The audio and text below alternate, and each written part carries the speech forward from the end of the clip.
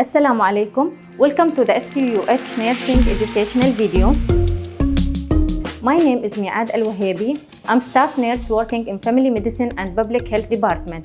In this video, I'm going to talk about vaccination process for adult and pediatric. Vaccine is a biological preparation that provides active immunity to a particular infectious diseases. Adult vaccination is running 3 times a week. Mantox test is done for pre-employment, contact screening with TB, overseas, and other referred patients by the doctor.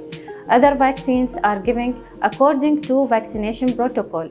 Identify the patient according to hospital identification policy. Check for any contraindications. Explain the procedures and expected local side effects of the injection, such as painful erythematous or nodular reaction at the injection site. Perform hand hygiene. Prepare the equipments. Counter-check the vaccine with other staff to ensure correct vaccine. Inject the vaccine intramuscularly in the left deltoid muscle. Observe the site for bleeding and apply airstrip.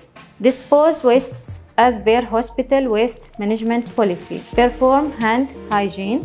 Record in the immunization card and EPR. For pediatric vaccination, we are following the expanded program for immunization from Ministry of Health. The pediatric vaccination run twice a week in the clinic.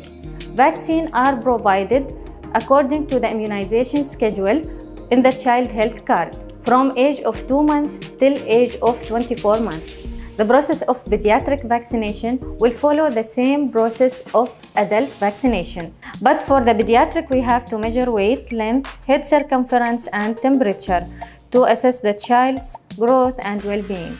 The site of the injection will be in the left anterolateral thigh. After the vaccination is done, we will instruct the parents about expected reactions such as fever, local redness, swelling, and pain.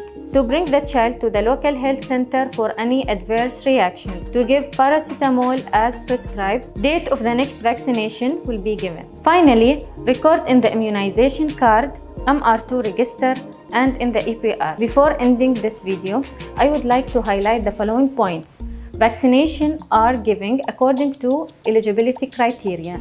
For any adverse reaction, patient is advised to report to our clinic in working hours or to the nearest health center. In case the child or adult has a previous reaction to any vaccine, they are advised to stay in the treatment room to observe for any reaction and to take the needed action.